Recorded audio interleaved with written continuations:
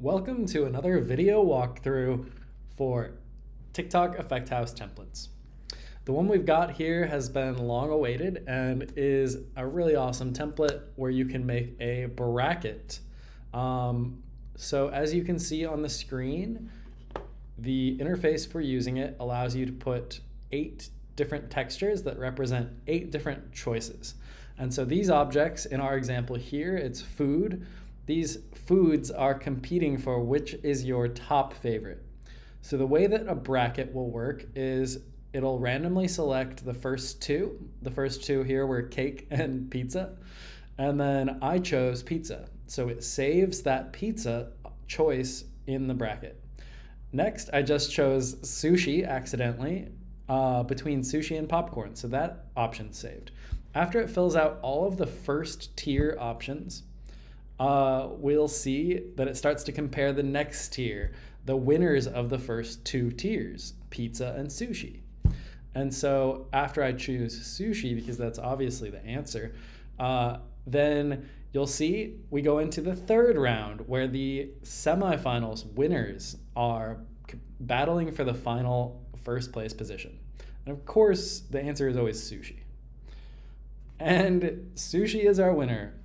So this is a very fun template because you can come up with all different sorts of contests between different objects, teams, different things, whatever your imagination can come up with.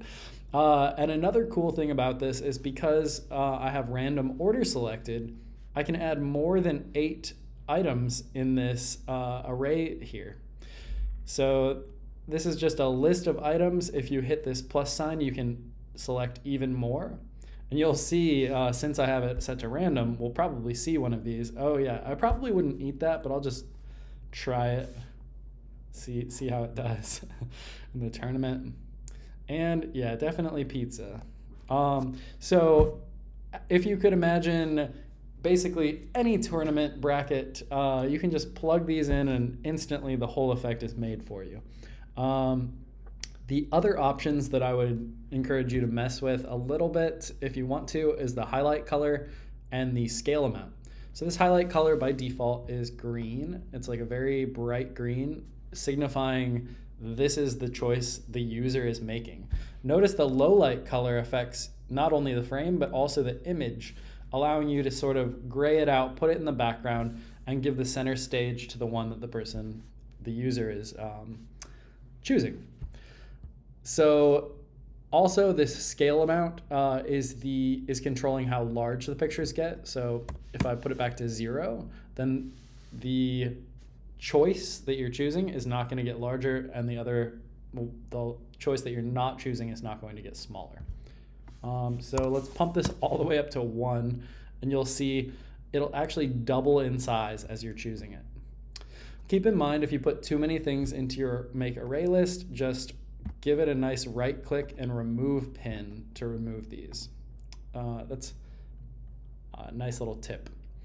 So besides that, you can uncheck random order if you want this specific order in the list to always be the order that these pop up. That might be desirable for you.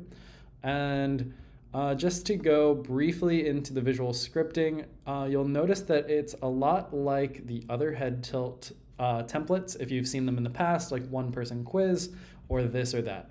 It has the head tilt subgraph, and some of these parts have been modified to just be a little nicer visually, and some of them have been modified because they needed to be to fit this whole new concept. Most of the selection of which objects are going to pop up next, you'll find them in the setup next question.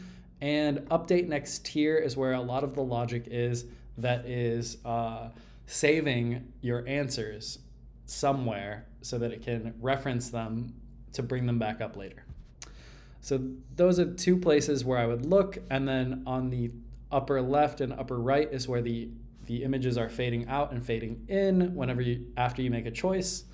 And besides that, I think everything else is totally just easy to understand based on the subgraph titles.